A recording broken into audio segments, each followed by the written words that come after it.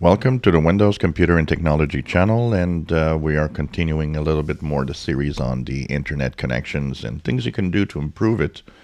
So, of course, we have talked about modems, routers, and the age that they have is important because if it's too old, it will not reach the performance level that you want, depending on your internet connection. Of course, for a lot of people, the internet connection, the high-speed internet is, just fast enough that even older devices might still work fine with it. But if you've got a faster connection and wonder why you're not reaching the speeds, well, here's a few things to look at.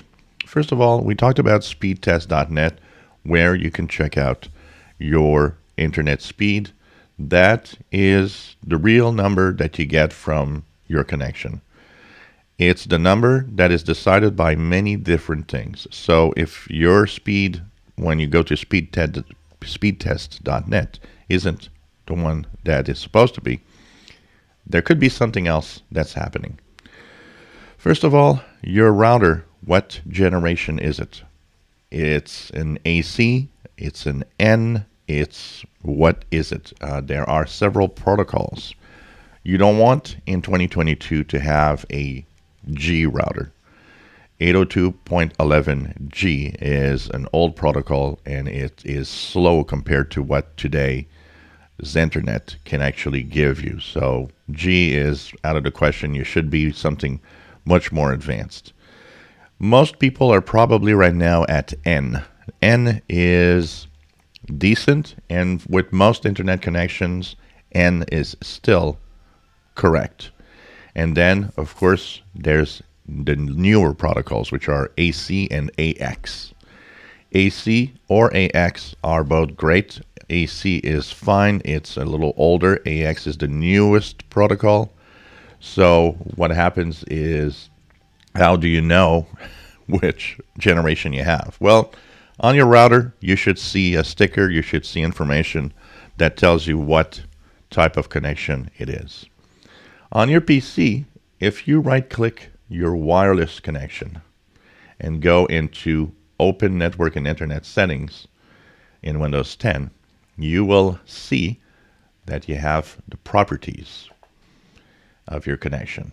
That properties panel is going to give you information about your connection. So here, the connection properties, and we're going to actually expand the panel like this, tells me that the protocol Wi-Fi I'm using is Wi-Fi 5, which is 802.11ac. If that is N or AC on your connection, it means that both your computer's Wi-Fi and your router are capable of that. The other information that is important to have is the link speed. Link speed is different from internet speed.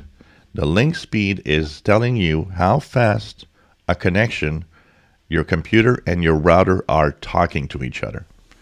This has to be a higher number than your internet connection speed. So if here you see 54 and your internet connection should be 120 or 200, you'll only have 54 because the hardware you're using cannot go faster than that. That means you're not getting the full speed because your hardware is too old or your connection's not good. Remember that this will vary. If you move away from your router and go in another room, you will notice that the link speed goes down. The further away you are from your router, from your Wi-Fi, the slower this number is going to be. And that has to do with the fact that the signal gets weaker as you get further away, and the connection, to stay stable, needs to actually connect to a lower speed.